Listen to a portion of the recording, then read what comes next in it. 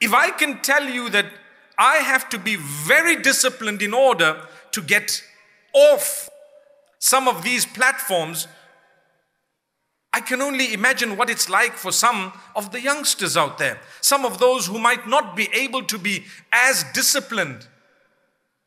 You would get up in the morning without having really slept at night, and you're groggy through the day, and you're upset with the real people around you simply because you were just scrolling and laughing at your screen at a time when you were meant to be asleep.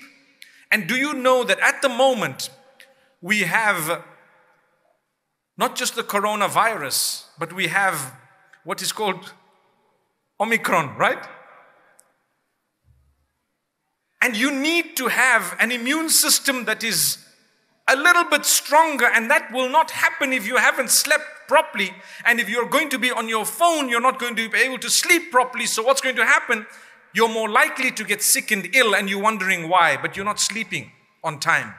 And if you take a look at the Prophet Muhammad, peace be upon him, what does he encourage us to do at night? What does the Quran tell us to do at night? The Quran says that Allah created the night for us to rest. Yes, there are exceptions. You have a guard, you have people who need to work at night, you have someone who has something important to do at night. It's not prohibited. Allahu alladhi ja'ala lakum al-layla litaskunu fihi wan-nahara mubsira. It's Allah who created the night in order for you to rest in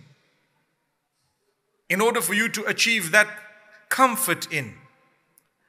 And He created the day such that you can see in it. So that's why you work. That's why you get up and you do things during the day.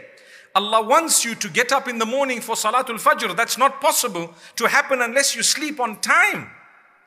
So let's realize that we have beautiful guidance.